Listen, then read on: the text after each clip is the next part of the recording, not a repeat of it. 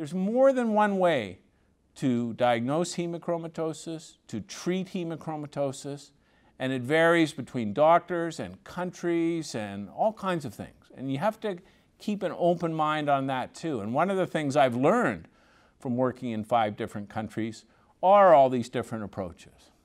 Now, the most common way that hemochromatosis is diagnosed in Ontario is the person complains of fatigue, and they go to the doctor, and the doctor orders the ferritin thinking it's going to be low, only to find that it's very high.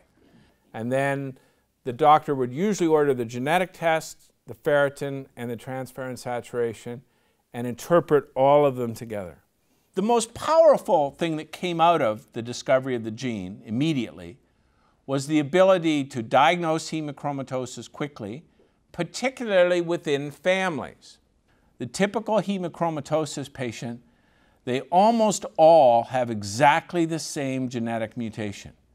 And that's not true with most genetic diseases. If you took like cystic fibrosis, there are hundreds of different genetic mutations that are close in the same region, but they're not exactly the same. But in hemochromatosis, most people have exactly the same genetic mutation. So that means when you're developing a genetic test, you only have to zero in on one little spot. And that's why the test is simple and widely available and relatively inexpensive. People say to me, oh, my doctor didn't want to do the genetic test because it's wasting money or it's too expensive. The gene test is cheaper than having a ferritin and transferrin saturation test. So don't buy that argument. It's not an expensive test.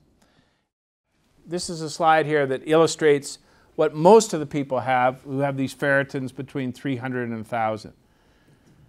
Obesity and fatty liver is number 1. Daily alcohol consumption, number 2. Inflammation somewhere else, early hemochromatosis, and there's quite a few of them that we just don't know what they have. What about diabetes? Here we go. No difference in diabetes in our population study between homozygotes and the control group. So we've stopped saying that diabetes is a symptom of hemochromatosis because we can't prove it. So some of our people have diabetes. They usually have cirrhosis if they have diabetes. And diabetes in the aging population is epidemic. It's just rising at a tremendous rate. That's type 2 diabetes, insulin resistance, usually associated with obesity. So it's very hard to say that's related to iron overload. This is the pigmentation of hemochromatosis. This is a very rare finding. This is the patient on the right. This is his wife on the left. So this is not iron in the skin. This is melanin in the skin. So I had an interesting call from Calgary from a plastic surgeon, and he said he was attending a plastic surgery conference in California, and a stranger, presumably a plastic surgeon, beside him, a young woman, said to him, you know, I don't want to be nosy, but your skin color looks just like my grandfather who just died of hemochromatosis. So, you know, he came home and told his wife this. She was quite shocked, and he went on and had a blood test, and his ferritin was 8,000. So that was a very good pickup. He was a young man, 28 years old. So that was a very clever diagnosis. Now, this was a surgeon that worked at my hospital, and he presented with stiffness in his hands.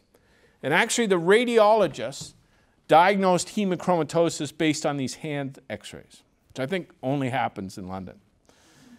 And he couldn't move his hands. And he was found to be a typical C282Y homozygote. He was a urologist. Apparently, moving your fingers is fairly important when you're handling the crown jewels.